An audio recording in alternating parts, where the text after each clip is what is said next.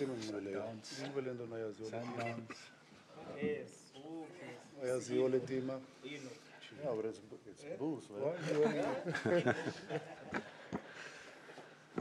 all good? Okay, welcome to the South Africa EVA match briefing here at Marseille Stadium. As I said, put your hand up for a microphone and ask the question, and we'll go straight into questions. First question, please. Question? You are. Mzwandile and the Canan, we'll start with you. How's the mood in the camp ahead of this game? I mean, we know what the importance are. This on, yeah. What is the mood like? Is it one of expectation, or are you guys quite calm? Yeah, and I think the mood is a test week mood. You know, a very important game. Playing against Tonga, this could be our last conference if we don't win the game. So that's how serious it is. So we've had a good week of preparations, and the nice thing is that from the island game, we had an extra day, you know, we had an 8-day turnaround. So as coaching staff, we could go deep into Tonga. And but once again, I think the vibe in our camp, boys are in a good space. To be honest with you, even though the results were not on our side, you know, but in the manner we played against Ireland, you know, it was a very, very tough game, you know, probably one of the best group stages games. But once again, it's a test week for us, and once again, we took this week very, very serious because, like I said, this could be our last chance, you know. So, yeah, but we're up and ready for the game. You obviously had a chance to look at Tonga quite a bit, and obviously they've now named their team. Give us some of the expectations of Tonga, and I mean, we know they're a physical guy and the type of game they play. Give us some of the expectations. Yeah, big forwards. If you look at a guy like Tamaifuna there, you know, they've got one of the best scrums in the competition, and their back line, they've got some X factor there. Star players that played the All Blacks in the past. You know, if you look at a guy like Charles Peter at the back, you know, if you give him time and space, he will destroy you. You know, a guy like Malakai Fekitoa, experience. I think they've got good X factor players in that team. You know, so. But once again, for us as a Springbok, even the team that we've selected, you know, I think it's a strong physical team that can probably also apply pressure at them, not just to handle it. That's not our goal. Our goal is also to put them under pressure, you know. So yeah, they've got X factor. So if you're not switch on for the game, you'll probably struggle. You know, we don't want to make it a long hustle. You know, we want to be clinical. We want to pitch up on the game with the right intensity and make sure that if we get opportunities, we have to capitalize. I think that's something that against Ireland we didn't do well, you know. If you look at our 22-meter entries in Ireland 22, where we didn't convert them into points, so that's something that we need to work on. So tomorrow, if we create those opportunities, we just need to make sure that we convert them into points. In French? Ouais, is possible? That's what Duane. Yes. From Toulon. Est-ce que ce match est aussi une façon de préparer, même s'il y a une qualification en jeu, de préparer les quarts de finale aussi de votre côté, et est-ce que ça justifie aussi autant de changements un petit peu dans l'équipe comparativement à l'équipe qui a joué contre l'Irlande?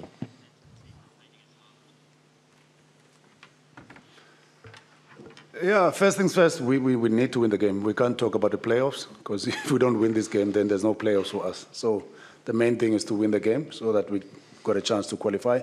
And also, we don't want to depend on other teams' results. You know, we want to be in control of our success.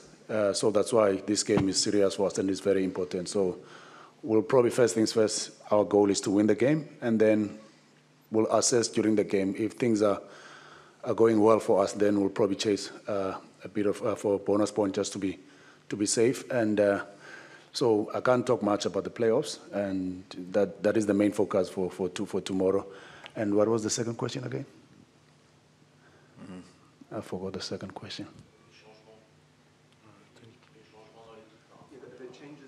Oh yeah, the changes in the team. I think it's if you follow our team the past couple of seasons, and that's how we've been doing things. We've tried to build some strong squad depth in our team, and And so we don't have any A and B in our squad, you know. We just know that we've got 33 players that can pitch up at any day when they're given an opportunity. So, more especially if you look at the center partnership we've got with Moodie and Andre Stuyzen, that is the partnership that played against All Blacks at Twickenham. So we don't really have A and B. I think we've selected once again a team that is strong enough to beat Tonga. The guys, they've done the job for us before, you know. So even if you look at the guys that are in that squad, you've still got your leadership group. You've got Sia, who's starting the game. You've got Duane, who has done the job for us many times, who's part of our leaders, and Cobras, you know. So we've got a strong team to beat Tonga. But once again, we don't have any A and B in our squad. Okay, question here on the left. Morning, everyone. Duane, this one is for you. Have we seen the best of the box yet at this World Cup? Well, I would like to say no, but I think, you know, if you look at the Ireland game, I think that was a match to watch, and like Coach Stocker said, I think that was probably or possibly one of the best pool matches. So I think, you know, we still got something left in the tank.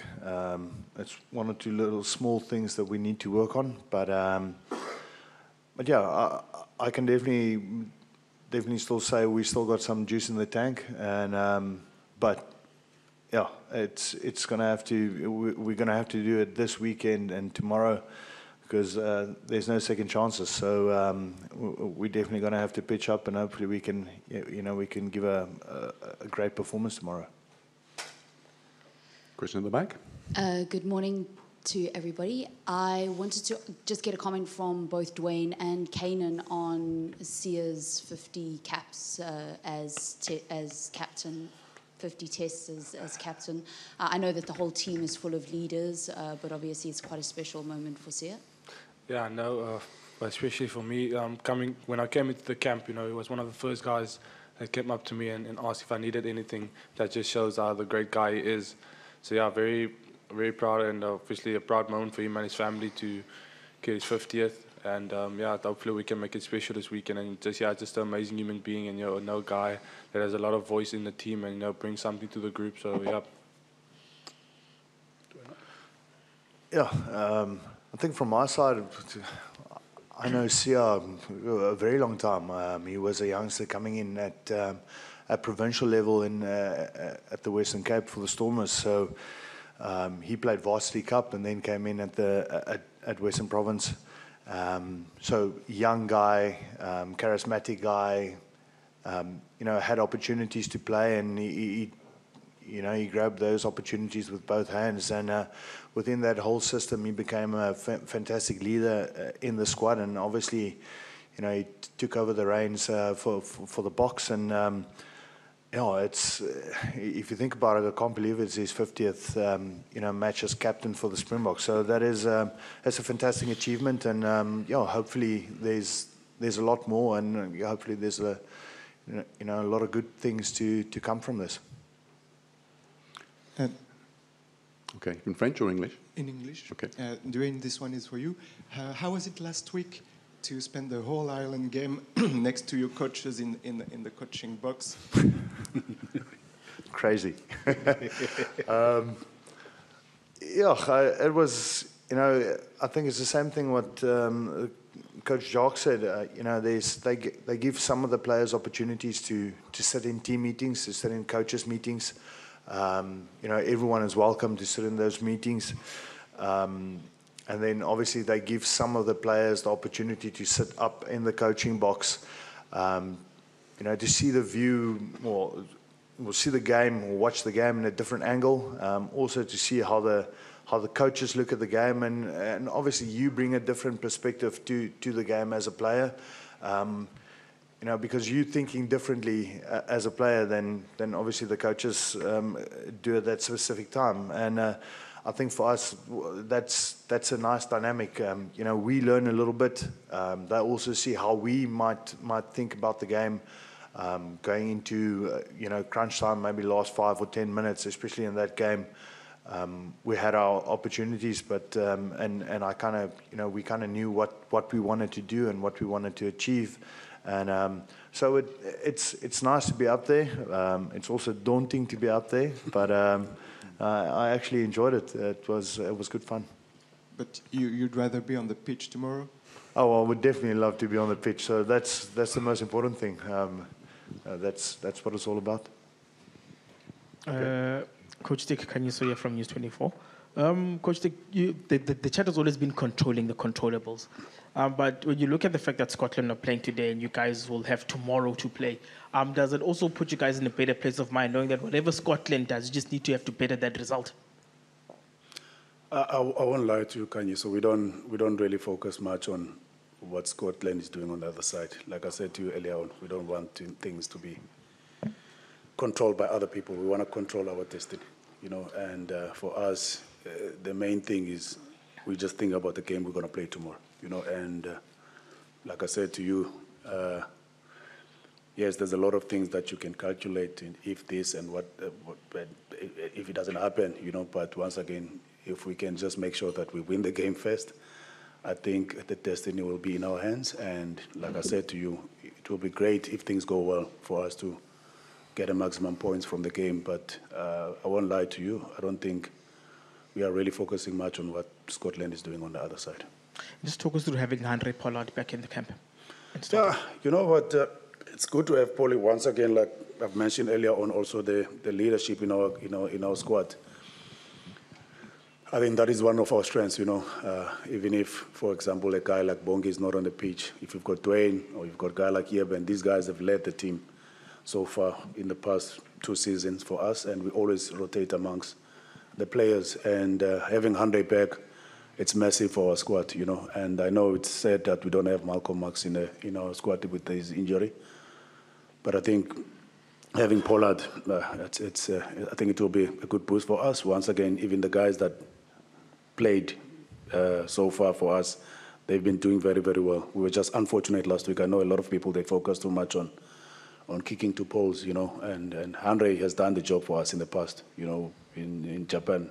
If you remember the game against Wales, he was at his best, you know, and then also going to the final against England, you know. That's one thing that we've learned also last week, is the fact that if you're going to play against the top team in the world and you don't capitalize when you get opportunities, you might end up being on the wrong side of the scoreboard. I think that's something that we've learned. So to have Andre, you know, with his experience, and we know on a good day also he can be dangerous when it comes to his kicking. Same goes with Mzwandile Bok, you know. So unfortunately, these boys are all human beings, you know. Sometimes they're going to get off days, and that's where sometimes you need a player next to you, you know, to pick you up. And I think we're going to get a good balance between those guys now. If you look at the depth that we've got in the fly-off position with Mzwandile Bok, having Andre with his experience, Damien Willemse who's still there as an option, and Faf de Klerk, I think we are in a good space at the moment as a team.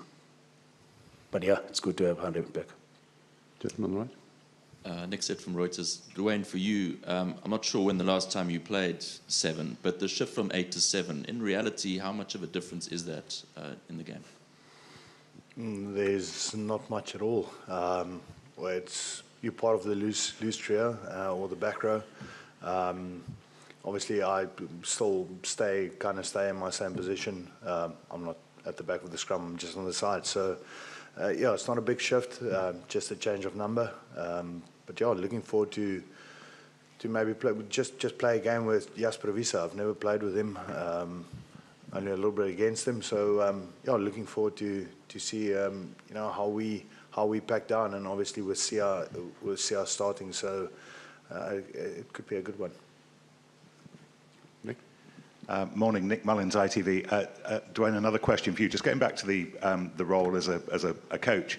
A couple of weeks ago, you touched on it, but what were the things that maybe surprised you most of all, sitting there and listening to what the guys were going through? I think the biggest thing is just sitting there and you can't do anything. When you're on the pitch, you're still part of the game, and you can still make a change or change the outcome of the game. At the top, it's difficult. give the players the info, what you want and what you see and things like that. But then, well, then it's still up to the players on the field. So I think that's a difficult part of being a coach. You know, you can't do anything to the outcome of the game. So it is quite daunting up there, but it was also enjoyable. But again, like I said, I would still prefer to be on the pitch as much as I can. But do you fancy it long term? Is that your next career move, do you think? Well, you never know. Okay, you've got time for two more questions. One here. Yeah, there's going to be a follow-up asking if he's got aspirations to be a coach one day. Okay.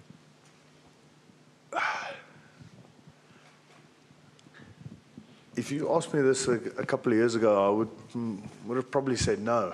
I think now, you're sitting there and you always want to give. When you finish, you're gonna think like you want to give back to the younger guys. You know, you've got Canan here, and well, I'm not a back, but there's obviously some things that you can still give to younger guys. So, you know, if the opportunity arises and there's a possibility, then I would love to stay in the game. I would love to, to help younger guys and younger players. And you don't know where life takes you, but yeah, I love this game, and it's difficult to step away. Once you've been in it for this long, it's been 19 years playing professional, so it's been a good ride, and it's not the end yet. So hopefully there's more to come. Okay, final question at the back there. Canan, this is for you. I know you've played a lot at 13 and your high school career, but mostly for provincial unions and for the Springboks it's been at wing. How difficult or easy is it for you to just slot back into that 13 mode at test level, especially heading into a World Cup and in a World Cup for the Springboks? And for you long term, is that where you see your career going as a 13 for the Springboks? Is that where you want to kick on for both the Springboks and the union levels? Yeah, obviously for me, 13 was the position I played at school, and obviously a position I loved. I fell in love with the position, and I think I was wishing that that's where I would end up, and that was the talk with the Bulls as well. With Coach Jakey, obviously mentioned to me that I would play 13, but yeah, wing was where the opportunity came, and I took that with both hands. And yeah, playing wing at the Springbok setup now, and then Wales game, Coach Jar came up to me and said he wants to run me at 13, and I was obviously a big shock because I didn't think we will put a trigger on that one. And then Monday before the All Blacks game, I see my name on 13 on the sheet, and obviously I was blown away by that. But obviously got a lot of confidence from him. He obviously is the head of the defense, and 13 is a position where the 13 runs the defense, and obviously got a lot of talk with him and confidence in that position. Now, especially now with being more 30 now in the camp, I'm getting a lot more reps. I'm getting a lot more game time under my belt, and now obviously with Andre and Andre inside of me, it obviously gives me a lot of confidence to play in that position. And yeah, hopefully this is the position where I stay. And yeah. Okay, thank you, ladies and gentlemen. Thank you, South Africa. That concludes the EVA match briefing. Thank you. Thank you, guys. Hello, guys. Excellent. Thank you, sir. See you tomorrow. See you tomorrow. Good luck. Thank you very much.